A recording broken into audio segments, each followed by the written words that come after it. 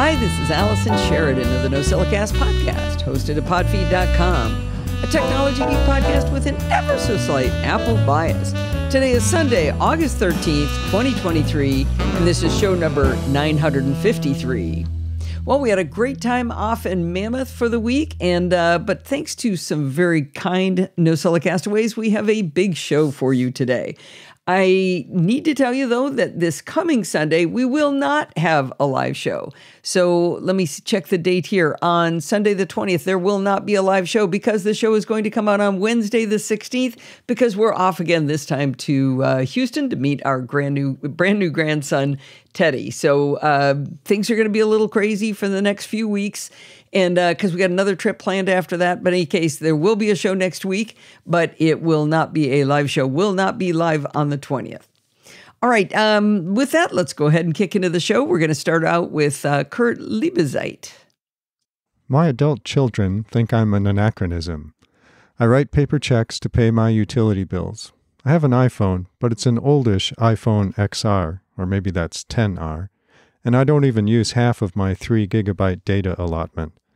I don't do social media other than to sign into Discord on Sunday nights to check in with the friendly and enthusiastic NosillaCastaways. And I still use a real desktop computer, not even a cool Apple Silicon laptop. As detailed in an earlier submission, I'm still using a 2010 Mac Pro as a daily driver, for reasons that will soon be revealed. I have a lot of 33 1/3 LP records, nearly all of them in the folk music genre. I haven't counted them lately, but there's about 35 linear feet of LPs stacked tightly in 4 bookcases. I have an ongoing project of transferring content from these spinning vinyl discs to digital formats so that I can play them on the radio program that I host bi-weekly at the local radio station, KBOO-FM Portland. This is why I need a real desktop computer with a CD, DVD burner drive. I could easily rip the LPs to digital files and call that sufficient, but I'm kind of old school and anachronistic. I like to make CDs that include not only the audio files, but also the liner notes and the artwork. This is possible with programs like Toast, which you can use to create what are called enhanced audio CDs that have separate subvolumes for the musical tracks and the digital data. It also turns out that when you create a CD that closely replicates the order and timing of an original LP, it will often be recognized by Apple Music, or iTunes, as a commercially produced CD, and music will automatically download the metadata like performer, song title, and album from Gracenote, saving a lot of manual data entry. My workflow for the project goes something like this. Play an LP while recording it through a Scarlett 24-bit stereo A to D converter. The stereo digital stream is captured by Amadeus Pro, a sound editing program. Send the resulting AIFF file through a, unfortunately now obsolete, program called Click Repair to clean up the clicks and pops of the vinyl record, restoring it to near CD audio quality. Adjust the levels of the tracks and split the tracks out to individual files in 16-bit AIFF format back in Amadeus Pro again. Photograph the album covers, front and back, along with any enclosed liner notes. Then burn the whole dataset to a CD using a CD burner program. I'm careful to use the highest quality discs that I can lay my hands on and run the burning program at minimum speed, usually 4x. With good quality Taiyo Yuden or JVC discs, now superseded by CMC discs, I've had good luck with CDs still being readable after 15 years. Once the CD has been burned, I mount it so that music sees it and tries to match it up to a commercial CD product. Often, it will find an appropriate match, and then I just direct music to rip the CD to MP3 format within Music. If it doesn't find a match with Gracenote, then I have to manually enter the metadata in Music before ripping the CD to an MP3. Now, when I sync with my iPhone, the MP3 gets transferred to the phone, where I can listen to it on the go, in the car, or at work. I archive the AIFF files and the photo documentation on network-attached storage for safekeeping. Now you might be listening to this thinking, optical media is dead. Apple got rid of it 10 years ago. Why should I care? One reason that I can think of is that I still think that it is a good idea to have a layered defense against data loss. There's a technology out there called the M-Disk, which is supposedly archival quality. The manufacturer has put their disks through rigorous testing, and they make the claim that data stored on an M-Disk should last 1,000 years. Even if you discount that specific claim, it seems likely that an M-Disk will hold your data through the next generation or two. So maybe it makes sense to put together a couple of M-Disk DVDs containing your most irreplaceable family photos, videos, and oral histories. You can get a portable CD-DVD burner from Otherworld Computer for about $35, and the M-Disks themselves are available from Amazon. So what is the problem to be solved then? In one word, Toast. I started using Toast 5 back in 2003 when it ran on a Titanium PowerBook G4. Corel, formerly Roxio, has continued to issue new versions of Toast that correspond roughly to major operating system changes. They're now up to version 20, and although they have added features to the suite of software that they ship with Toast, the underlying main program hasn't changed much. In fact, I would say that the main program has actually regressed. I used to repurchase the whole shooting match under duress every 3 or 4 years, when Apple's operating system changes made the old Toast unusable, and I was often disappointed to note that the old reliable features that were critical to my workflow were either hidden or bug-ridden. Honestly, if Toast 5 were able to run on my current hardware, that's what I would be using. I forget what exactly it was that was the final straw for me. It might have been the more stringent licensing check that was unable to handle allowing more than one user on a given computer to be able to run the program. There was a workaround involving a directory copy in terminal, which I was perfectly capable of doing, but I was annoyed. I decided to go looking for a replacement for Toast. I want to mention here a useful resource that perhaps our listeners might not be familiar with, or perhaps were aware of at one time but have forgotten. That resource is the website alternative2.net. You can go to that website, type in the name of a program, and it will show you crowdsourced alternatives that provide a similar function. When I did that for Toast, it showed me a bunch of Windows programs that burn CDs, but not much for the Mac operating system. The main standout that pops up for the Mac operating system is a free software package called Burn from Martin Foucault, hosted on SourceForge. It turns out that Burn is a straightforward, perfectly capable solution for burning audio CDs. It even supports burning enhanced audio format CDs. Burn has a simple interface. You drag audio cuts into a window in the order you desire for them to play, and then you are given an opportunity to set the burn parameters, such as burn speed, which I always set at minimum. Then you press the burn button. Putting together an enhanced CD requires 2 steps. You burn the audio files first, but check a box that says to leave the session open, meaning not finalized.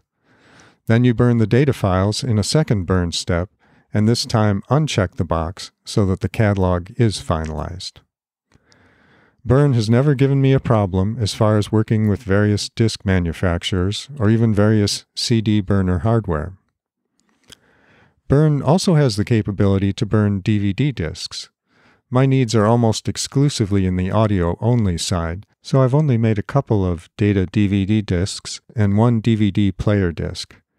Burning a data DVD is essentially the same as burning a data CD, simple and straightforward, or, as one reviewer on alternative.net put it, non-fussy. Burning a DVD for playback on a DVD player is one area where Burn comes up decidedly short compared to Toast. Toast gives you a choice of multiple themes for a playback DVD, along with various menu-style options. With Burn, there really is only a single theme, and it's best if you only have a single video feature. If you drop a video file on Burn that isn't quite what a DVD should have, Burn will invoke its own copy of the open-source FFmpeg program in the background to reprocess the file into a compatible format, with possible loss of quality, it should be noted. It all works, but it's not going to win any Academy Awards. I found a glitch in Burn when I first started using it several years ago. It was leaving an audible click in each CD audio file very close to the end of the playback period. I wrote to Martin about it, and he quickly issued a fix within about a week. He continues to update the program periodically in response to Apple's ever-changing API interface. There is a user forum on his SourceForge page where you can ask questions and report bugs. You may find this funny, but the worst thing about Burn is the name. Try typing Burn or even Burn for Mac into a search engine and be prepared to scroll through pages of non-useful results before finding Martin's program. If you're like me and work with audio CD almost exclusively, then switching to Burn is a no-brainer. If you're a person who only occasionally has the need to put together a playback DVD with, say, home movies for your parents or non-techie friends, then Burn will get the job done at zero cost. I've already mentioned the usefulness of being able to burn a data DVD of precious memories. You won't have to get dragged along on Toast's relentless upgrade cycles with the attendant cost and risk. And of course, if you want to put together many different video projects, then you're better off with Toast, I would say. I can say that I've been happier since I switched to Burn and left Toast behind. There's the money saved, of course, but the greater issue was putting up with the seemingly pointless user interface changes for the sake of, quote, modernizing the app. Adios, Toast. Hello, Burn. Well, thanks so much for that, Kurt. To the audience, we put up the post that Kurt wrote that goes along with this audio recording quite a few days ago, and it's gotten a lot of traction. People are saying, well, I've got a stack of CDs too. So maybe Kurt isn't so different from everybody else in looking for a solution to this easier way to burn CDs. You've been hearing me complain at length about trying to get Apple's help figuring out why the battery doesn't last as long as it should in my 14-inch M1 MacBook Pro. You also probably remember that had me doing so many time-based experiments on it that I bought an M2 MacBook Air so I could continue to get work done while they made me do these experiments. The good news is that I'm in love with the MacBook Air, and I've been stretching its capabilities, and I've yet to find a limit to what it can do. I have to tell you, it seriously has me questioning whether I even need a pro machine. I decided to see whether I could conduct my part of the live show while on the road at Lindsay's house using only the MacBook Air. On my first attempt, I carried both laptops just in case the MacBook Air wasn't actually up to the task. The main limitation for my work with the MacBook Air is that it has only 2 Thunderbolt USB-C ports. I use a lot of peripherals when I'm doing the live show, and at home I have a CalDigit TS3 Plus dock and an OWC Thunderbolt hub, which together manage all of those connections. But when I'm on the road, that'd be a lot to carry along. Let's review the list of devices I need to plug into my traveling Mac for the live show. First, I have a Shure MVI USB interface for my XLR microphone. Now that's not my standard interface, but it's the one I take on the road. I also have, I need Ethernet since Wi-Fi makes video a bit unpredictable. The third thing I need is an external USB-C display, which is currently the 15-inch 4K KYY display. With all of the different windows I have to have open, I simply can't do it on a single display, so having that external USB-C display is perfect for doing the live show. Next, I have the Logitech Litra Glow LED USB light panel. I could do without that. Technically, the show would still come out, but the lighting in Forbes's room where I do the recordings is absolutely hideous. So hideous for this. It's fine for a bedroom, but it's hideous for getting a good video display. And you got to have good lighting on your face. Finally, I'm now using my iPhone for continuity camera when I'm on the road.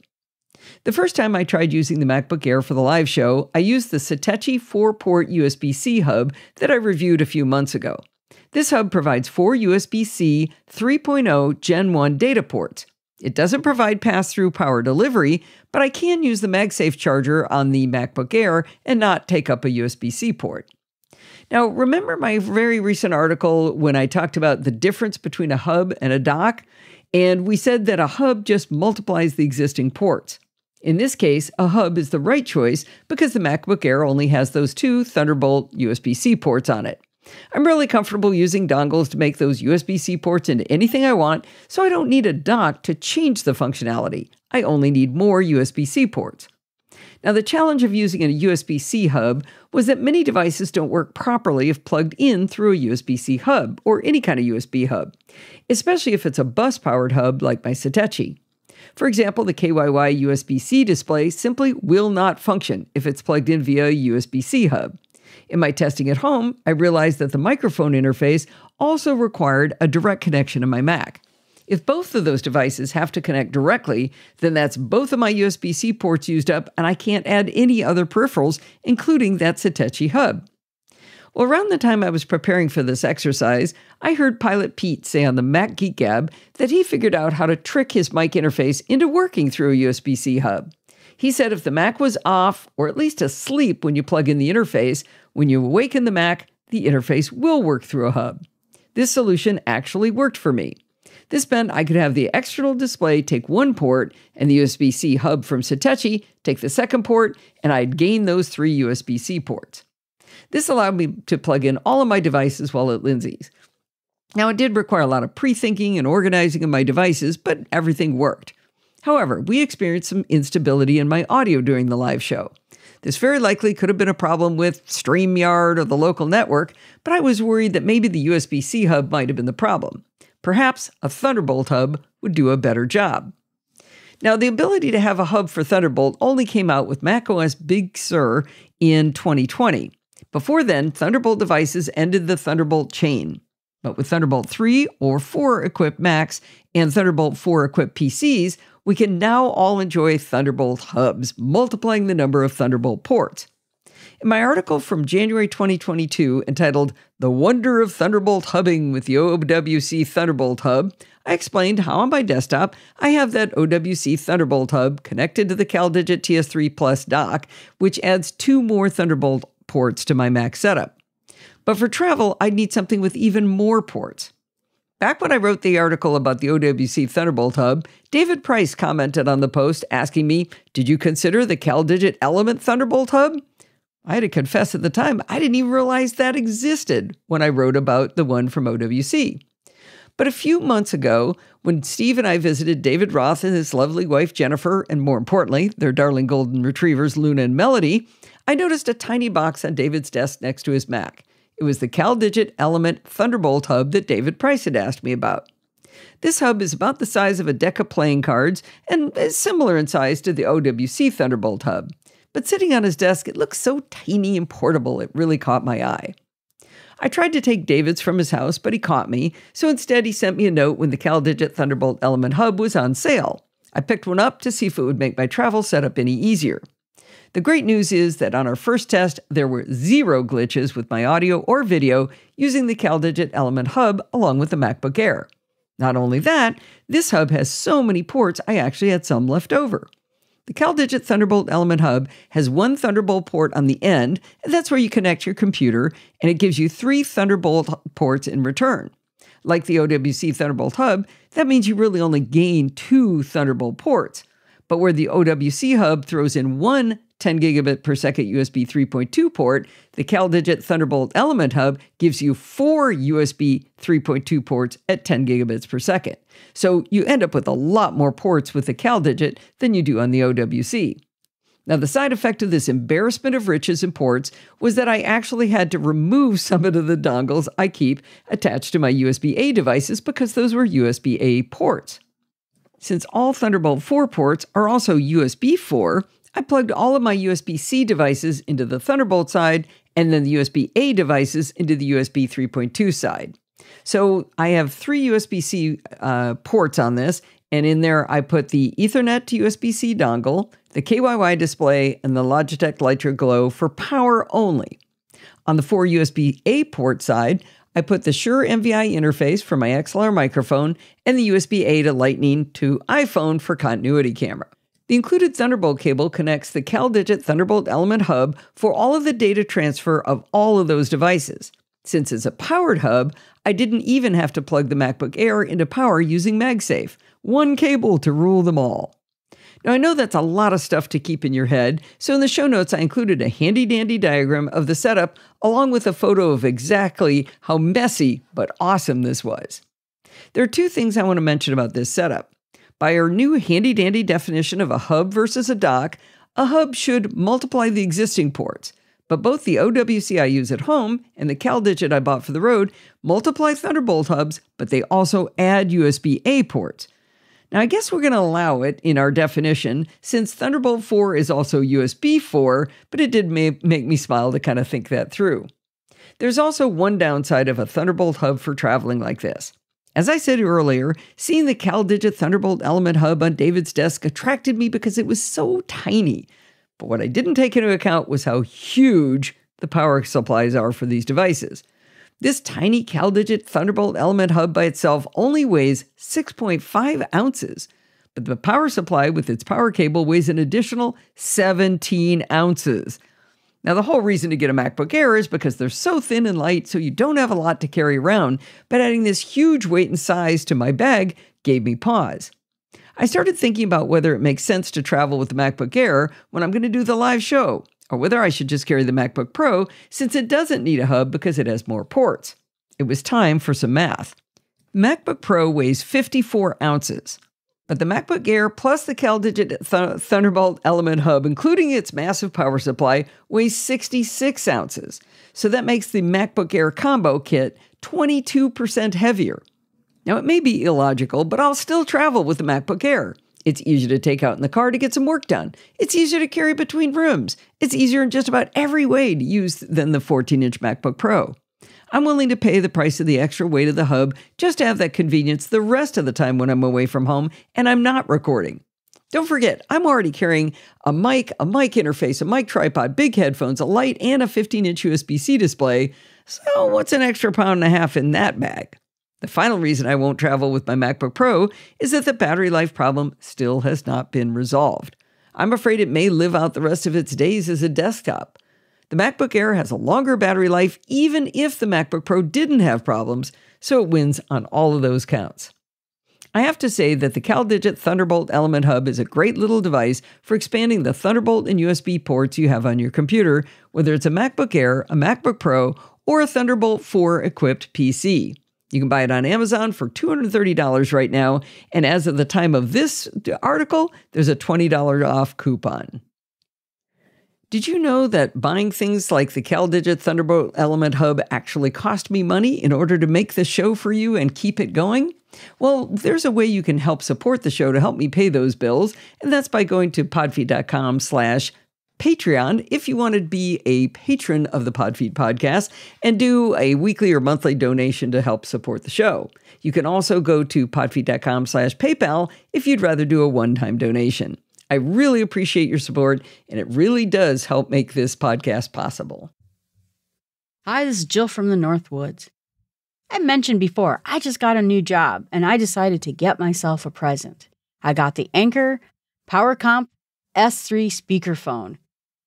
The reason I did this is that during the pandemic, I've been on Zoom calls all day long. It's part of my job to be on so many meetings.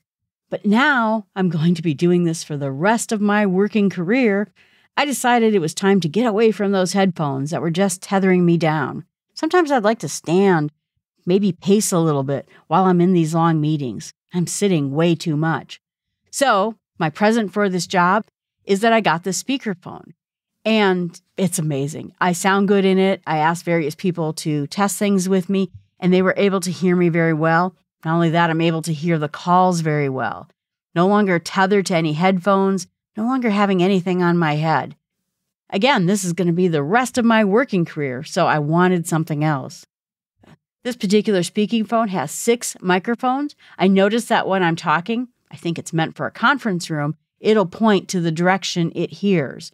Sometimes my bird sets it off a little, but nobody says that they hear my bird. So it enhances the voice and gets rid of the bird. And I noticed it even can be a little farther away and people still hear me very well. The voice tracking it does is really good. It also has Bluetooth capability, or you can plug it in directly into your computer. I found for myself, in general, I found Bluetooth items don't work as well as plugging directly into your computer when it comes to latency and other types of issues like that. But I even tried the Bluetooth, and this did pretty well too. There's no reason why I shouldn't plug it in, so I do. But I can also use it in the future for things like my iPhone if I'm having any kind of call on it to just sound even better. It works with every type of call software that you use: Skype, FaceTime, it has Zoom, WebEx, GoToMeeting, and it works like a charm.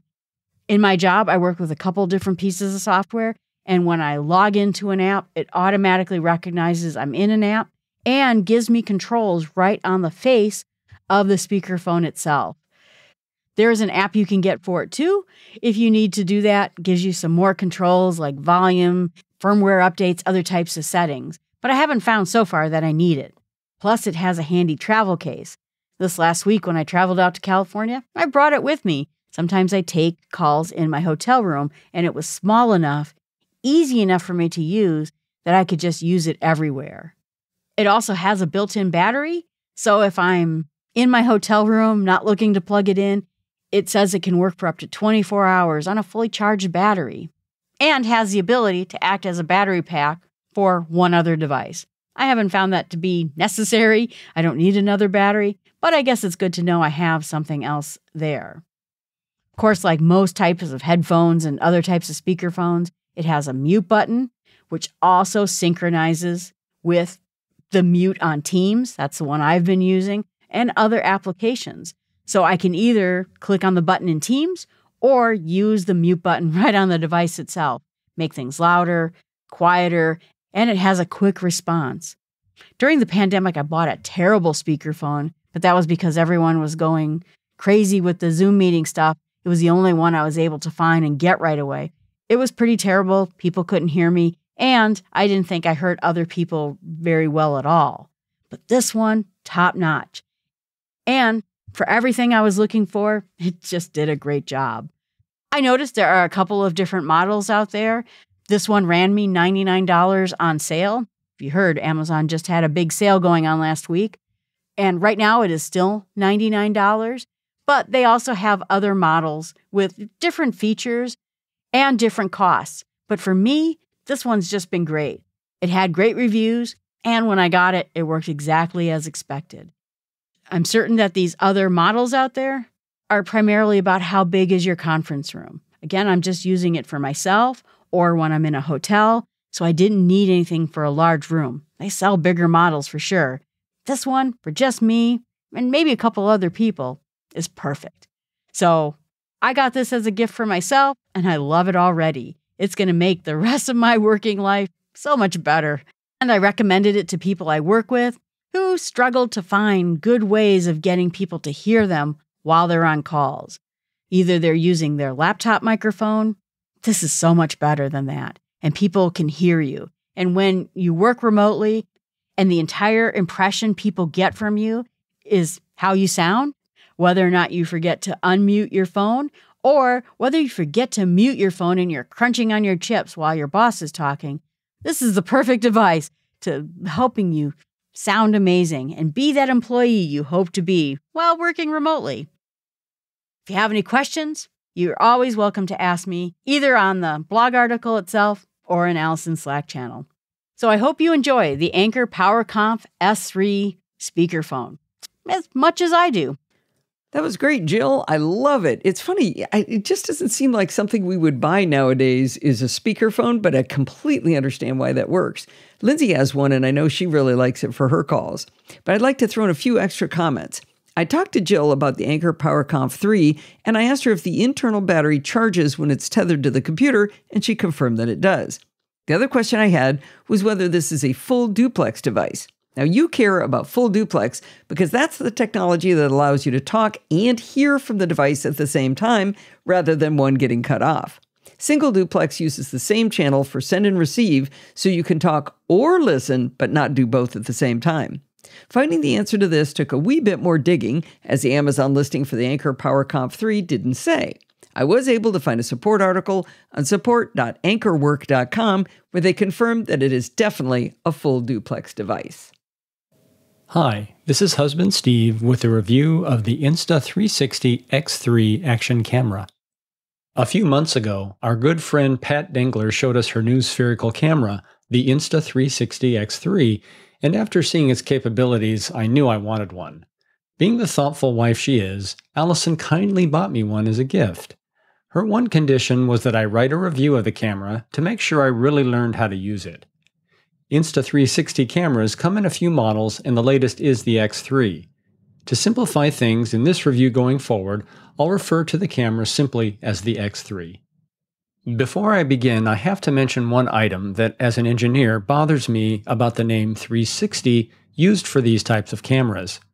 The field of view for 360 cameras is actually 4 pi steradians, meaning the captured image covers a full sphere, including top and bottom, not just a 360-degree cylinder as the name implies.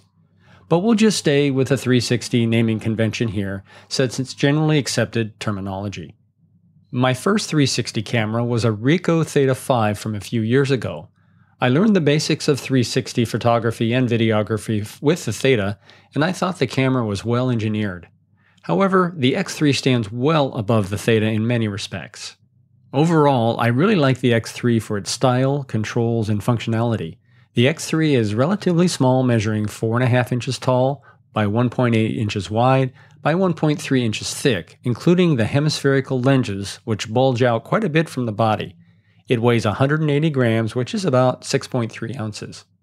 The camera body is nice to the touch with rounded edges and sides that are slightly ridged for a more sure grip. The rear face has a crisp 2.3-inch display, which is super bright enough for use in direct sunlight. Prominent on the camera are the dual fisheye f1.9 lenses. The X3 seamlessly stitches the two lenses output and creates a cohesive spherical view for both photos and videos. On the bottom of the camera is a standard 1/4 by 20 screw mount, allowing it to be attached to most camera mounts and tripods. When mounted to a selfie stick or any long narrow support, the X3 has enough coverage from the two separate lenses to automatically remove the camera and stick from the image. This results in 360 photos and videos from a perspective that appears to be floating in midair, not supported by anything. A pretty cool effect. The camera comes with a removable, rechargeable 1800 mAh battery that supports 81 minutes of continuous video recording. You can fully charge the battery from zero in about 90 minutes using a standard USB-C cable. The X3 has onboard storage, but also supports a micro SD card for additional storage and for offloading photos and videos more quickly. To eliminate shakes and jitters and provide very good motion-stabilized images, the X3 uses gyroscopes and advanced algorithms. Since the camera has a full 360-degree view, the image perspective is held in the same direction regardless of how you move, rotate, or reorient the camera. Some of the other key features of the X3 are it's waterproof down to 10 meters and rated IPX8. It offers easy-to-use reframing tools after shooting 360, so you don't need to worry about the camera's viewing angle while shooting. It also has 4 built-in microphones which support stereo, wind noise reduction, and direction focus. That's where the camera enhances the audio in the direction of the viewing angle when reframing 360 video.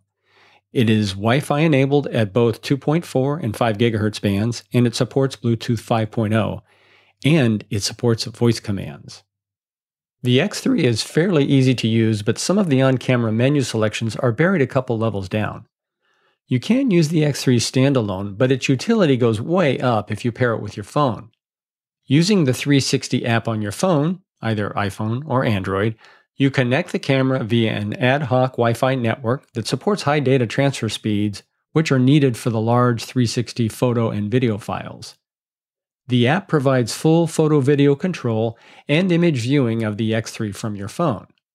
Viewing on the phone allows you to spin the image or video by dragging it to see the full 360-degree view from any perspective you want. You can also view the 360 image in a wide, cropped rectangular version instead of the full 360 view.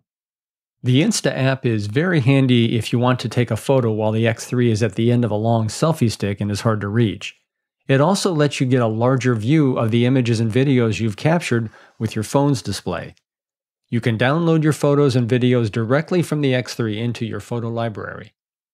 One of the coolest features of the Insta app are the many special animation effects it provides.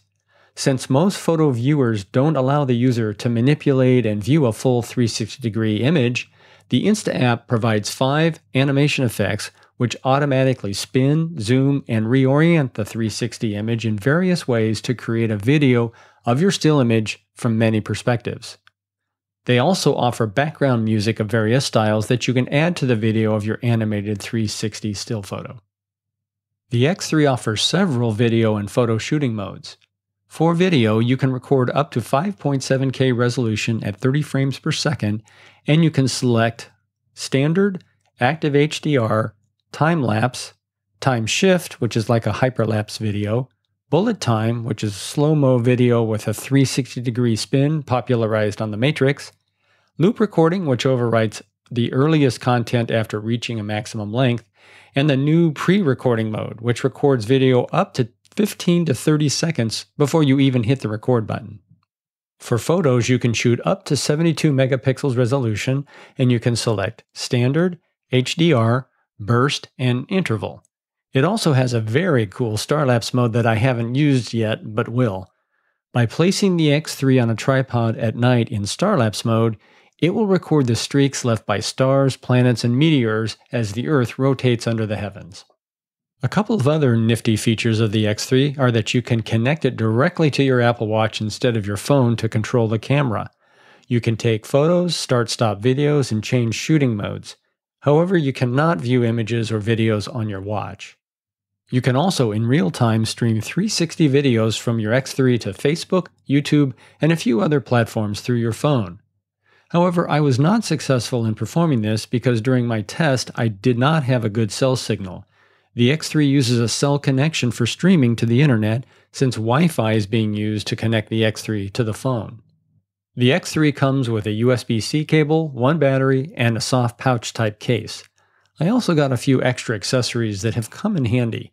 First is a semi-hard case that zips open and close to better protect the camera.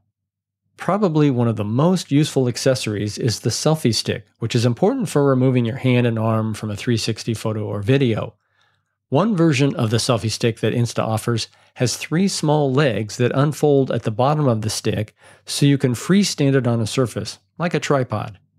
I also got a 2-sided lens protector which is easy to slide on and off just the lens portion of the camera.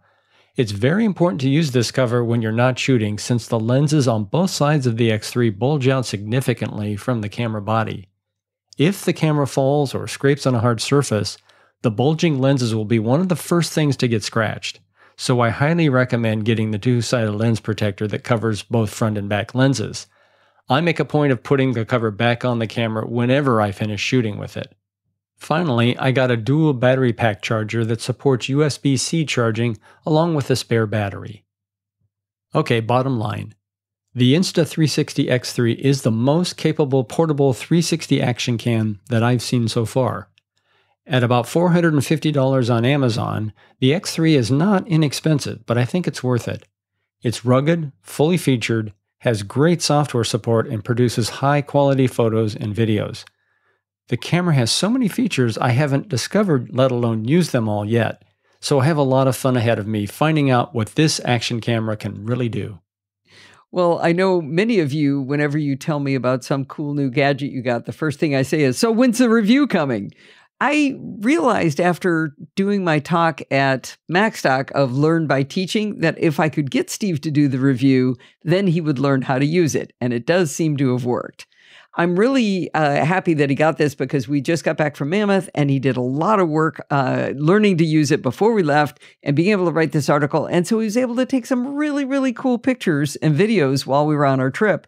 I think my favorite one was when he actually stuck the camera underwater. I think he mentioned it's waterproof. He stuck one lens underwater and one out of the water and got this really cool picture in and out of the water in 360 or in 4 pi steradian, as we like to say around this house. The other thing I wanted to say was he mentioned the lens protector, and I was really happy that I was able to find that good lens protector that's so easy to put on and take off, but will never fall off, because when he had the Ricoh Theta, he did get a scratch on one of the lenses.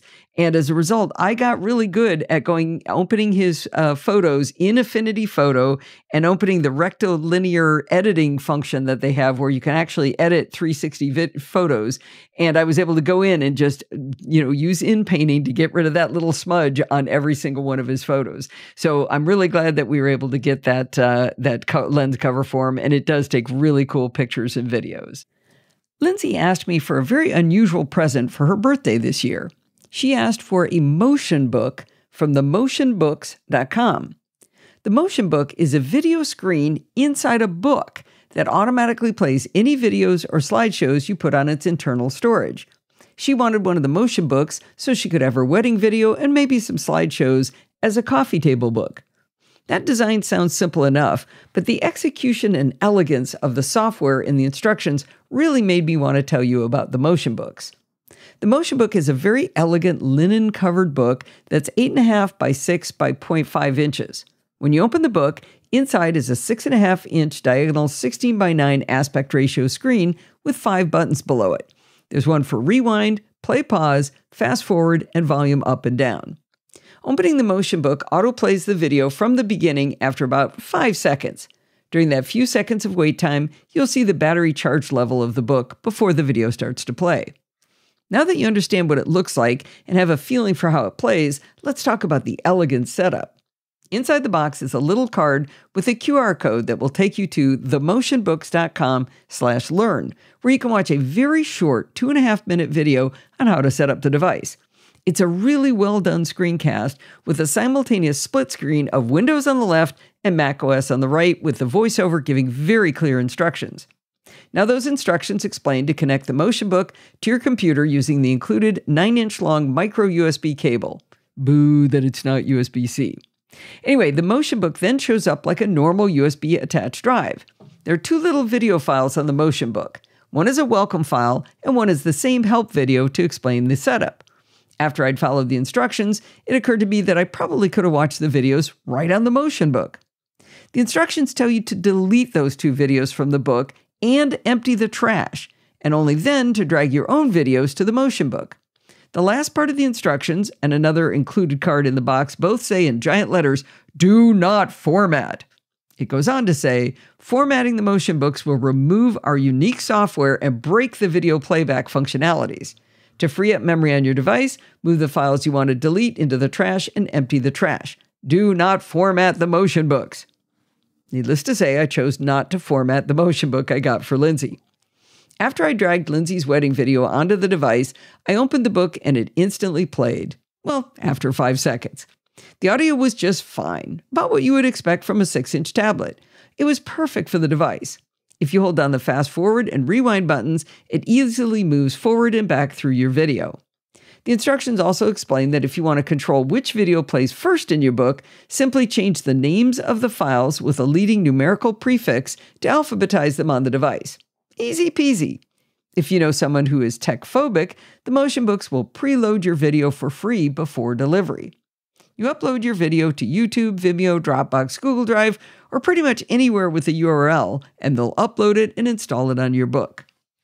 The Motion Book website, the Motion Books website, have many different options on which book you buy.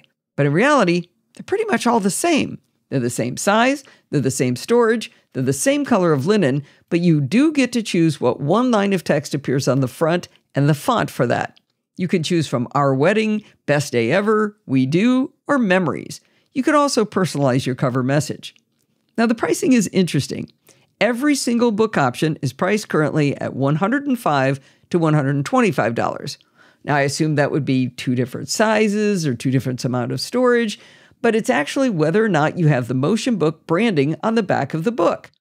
You know how if you have a calendar made, it'll say Mimeo Photos or Shutterfly on the back? It's just like that.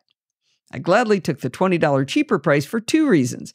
Firstly, because it doesn't detract from the beauty of the book at all. And secondly, I believe there should be a law across the land that all good products have the name of the company imprinted on them so you can figure out how to buy another one. Can't tell you how long I spent trying to figure out who made this one kind of plastic spatula I like so much. The Motion books have free shipping in the continental U.S. as of the time of this writing, and they have a long list of countries they ship to as well. I think the Motion book is a wonderful gift if you take the time to create videos or slideshows to remember an event. By the way, the reason I keep saying the Motion book is so that you remember the URL. It's themotionbook.com. Now, if you've been listening, I said earlier themotionbooks.com, and luckily for us, they bought both of those URLs. But you do have to remember the word the at the beginning, so themotionbook.com. Well, that is going to wind us up for this week. Did you know you can email me at allison@podfeet.com anytime you like? If you have a question or a suggestion, just send it on over. Heck, if you got a new gadget, do a review. Got a new piece of software you like? Do a review. I love reviews, and you can send them to allison@podfeet.com. You can follow me on Mastodon at podfeet at chaos.social. Remember, everything good starts with podfeet.com. If you want to join the fun of the conversation, you can join our Slack community at podfeet.com/Slack, where you can talk to me and all of the other lovely NosillaCastaways that are in there. You can support the show at podfeet.com/Patreon or with a one-time donation at podfeet.com/PayPal. And if you want to join in the fun of the live show, wait until August 27th and then head on over to podfeet.com/live on Sunday nights at 5 p.m. Pacific Time and join the friendly and enthusiastic NosillaCastaways. Thanks for listening and stay subscribed.